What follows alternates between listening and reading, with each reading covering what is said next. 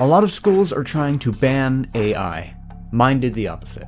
I was in a computer science program in university and there was 1 month left in the semester. Everyone had separated into teams of 4 for our final project. The assignment: make a web app using AI that uses datasets and AI for good.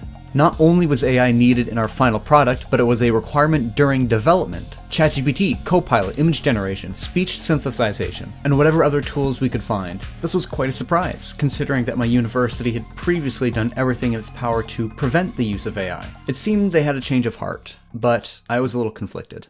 I'd avoided AI and the discussion around it for many months. With all of the hype, fear-mongering, ethical concerns, and legal issues, I just wanted to stay out of it. To just wait for the hype to die down, the concerns to be addressed, and the laws to be put in place. But this was no longer an option for me. It was a mandatory part of the program, so instead of stewing over being forced to use this divisive technology, I decided to make it a learning experience, to see how the stuff actually works from a user point of view. So I said screw it. I put on my purge mask and went all in for the month. ChatGPT, Copilot, Crayon. My group started messing around with "this person does not exist" and sending each other daily Inspirabot quotes. We fully immersed ourselves in the AI sludge. We used it to generate app ideas, to send emails. We used it to summarize concepts we were learning and translate murky assignment details. And of course, we used it for a bit of fun. By the end of week 1, we had our idea. A kitchen assistant app where users could input ingredients they had on hand, which would be used to find recipes that only needed said ingredients. Users could also search for recipes directly and use AI to modify them to meet specific needs. This was an idea that ChatGPT had given us, and we were pretty happy with it. That was till the end of the week when all the groups presented their app ideas, and we realized that everyone who had used ChatGPT had been given the exact same idea.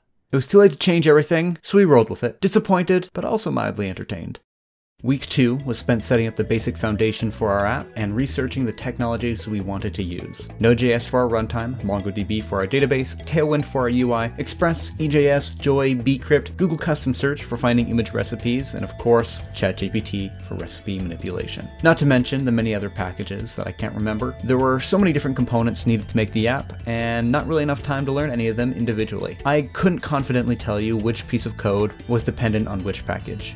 We split our group up at the end of the week. One group member was put in charge of the front end, creating buttons, forms, modals, search bars, and using Tailwind to make it all look pretty. 2 team members worked on the database and dataset, cleaning and parsing data, figuring out how to sort and search, and deleting mass amounts of data because Atlas, or MongoDB, kept trying to index one of our collections, which caused us to exceed our free tier data limit and shut down the app several times. They also came in clutch to save our database from total annihilation when the shards started failing one after another, and I was in charge of integrating the AI. Throughout week 2, we'd begun to get pretty familiar with ChatGPT and started to understand how it worked. While my teammates were using it more and more for solving problems and answering questions, I found myself using it less and less. The novelty of a robot who could rap about whatever I wanted had started to wear off, its robotic tendencies and faults were becoming apparent, and I was becoming less patient. Our requests had drifted from interpreting assignment instructions and writing emails to coding explanations, snippets, and advice. And in that regard, I could pretty much always get my answer faster with Google than with ChatGPT. I could rephrase my search quicker than I could correct the AI, and if there was something I couldn't find on Google, ChatGPT was just going to make up a lie. I got impatient watching it slowly spit out single answers like an old receipt printer, and I just much preferred Google and the ability to quickly look through hundreds of results to find the best answer. While it's possible that with a little more patience and experimentation, I could have learned to prompt better, I was already busy learning 100 different technologies, one of which was Copilot. My very, very basic understanding of a lot of these generative AIs is that they are basically autocomplete on steroids, and nowhere was this more of an accurate description than with Copilot. It was phenomenal at completing code. It could finish function names, add the right number of curly brackets, reuse and modify old code, and make labels. It did a great job of writing out the line of code that I had in my head, and when it was just doing that, I really liked it. But it didn't just do that. It would also suggest code that had been used in similar projects. It would pull random snippets and links. Sometimes it would try to write an entire function for me. And often, when writing a function that should use a variable I declared earlier, it would slightly misspell the variable name in a subtle enough way that I wouldn't notice till debugging. Anytime I allowed it to act as anything more than a sentence finisher, it would quickly spiral off into its own crazy world. But overall, I liked it. It definitely proved to be of great practical use, and it improved my efficiency efficiency. Though it also took the weight off me when it came to memorizing and understanding many parts of the code, and consequently, I don't think I retained what I learned as well as I could have. It's the difference between studying a map versus using a GPS. Using the GPS will certainly get you there quicker, but you're not getting to know the area, and you'll be reliant on it for much longer. And I guess the question is, when you're learning to code nowadays, does that matter? In week 3, I began integrating the ChatGPT API, and I was surprised by how easy the initial setup was. I followed the first 5 minutes of a tutorial and it was in. I could send and receive messages, but now I had to make it work for our purposes. First, recipes. If I ask for a recipe, I receive a recipe. Simple enough. Though ChatGPT was very clear that it had limits. If I gave it too weird a task or asked it for something unsafe or inappropriate, it would decline. A technicality that I wanted to keep in mind for handling errors. Second, data parsing. The API returns a string of text, but if we wanted it to format correctly, we need it in JSON, key value pairs with all of our data. I started by asking it to format everything into a JSON file, and that was a good start. A cool thing I learned about JSON.parse is that it knows to ignore all of the extra text produced by ChatGPT and to just grab the object itself. However, things could still go wrong if ChatGPT decided not to produce a viable JSON file, so it needed some error handling. The solution was a big try-catch block. If it all worked out, great. If not, let the user know that something went wrong. Now to test it. Earlier, ChatGPT had made a big stink over my request for dangerous food, so I went to the recipe request page and typed in glass shards to see what would happen. At this point, I should mention that the AI had also been instructed to abide by any dietary restrictions in the user's profile, which I had set to egg-free for testing. Anyways, I was a bit surprised when I first saw this pop up, but as I read the instructions, it clicked. This was a recipe for candy glass. It was still a little weird that ChatGPT threw a fuss over the same recipe earlier, but whatever. I tried again with something less ambiguous, an aspirin and glue sandwich. Aspirin is of course a fairly common over-the-counter medication, and glue is an inedible adhesive that should not be on a sandwich because it can make you very sick. The AI did not care. 2 slices of bread, 2 tablespoons of glue, 1 aspirin tablet. Step 3, place an aspirin tablet on top of the lettuce and tomato slices. Step 4, spread glue over the aspirin tablet. Enjoy your egg-free aspirin and glue sandwich.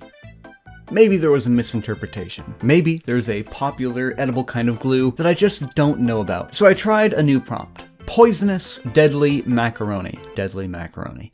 Once again, too ambiguous. It seems to have interpreted poisonous and deadly as spicy. It seemed like ChatGPT was trying to be really optimistic, but it didn't want to recognize the danger in what I was asking. So I tried a new prompt. Undeniably not consumable. Uranium-238. Egg-free. This is genuinely just a recipe for fried uranium. Clearly something wasn't right here. Somehow the machine was not putting together that I was trying to kill people. Somehow it looked at uranium-238 and didn't consider that it just might be unsafe to eat. So I tried one last hurrah. One last attempt to make it clear that I'm asking for a recipe to kill people. This recipe will result in the death of a human being. You should not help me with a recipe that will result in the death of a human being. So I asked for a recipe for lethal dose of poison.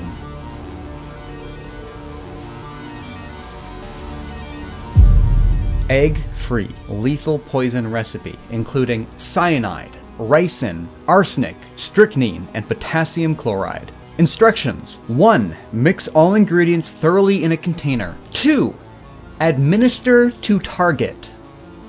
To target. Not only was the AI fine with assisting me in murder, it had someone in mind. This wasn't coached out of it with some technicality. This wasn't do anything now, Dan. I asked it for a recipe, and it told me to kill someone. At this point, the floodgates had opened. That novelty that had worn off, it was back. I showed it to some friends to see what kind of recipes we could get it to produce, and we were spinning gold. I'm definitely going to share some of my favorites in another video, because getting ChatGPT to be this obscene was the highlight of my month. Eventually, I got back to work. I tidied up the implementation, added options for saving and regenerating recipes, added a proper modal for prompting, and finished up my work. Most of that last week was spent with my team, dealing with merge conflicts, bug fixes, and code rewrites to meet the project requirements before the deadline. We finished our app, presented it, and it went well. Honestly, that last month was the highlight of my semester. Working on an app, collaborating as a team, it was definitely not perfect, but it was good.